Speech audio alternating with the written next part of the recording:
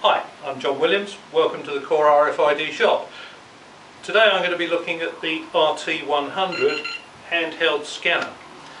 This is a very simple device intended to be used for offline collection of data from RFID tags. It's used for low frequency tags, so things like the 125 kHz unique tags, or for the FDXA or FDXB tags, the sort of tags that are found injected into cats and dogs as a way of identifying them. The great thing about this, as I say, is you can use it quite independently of any PC.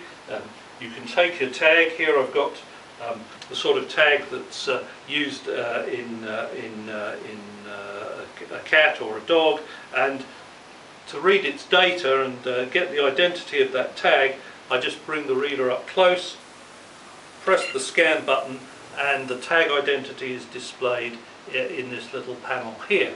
So actually I could just use it for that purpose, to read out the data found on tags and identify individual items, assets, animals, something like that. However, the reader also stores those tag identities. You can get up to 1,000 tags stored for any one session on this reader. That data can then be transferred off of the reader onto a PC using a USB cable, and then you can process that data and look up information on databases or as you need. So usable with low frequency tags, 125 kHz unique, FDXA and FDXB tags as well. So a good general purpose handheld offline reader.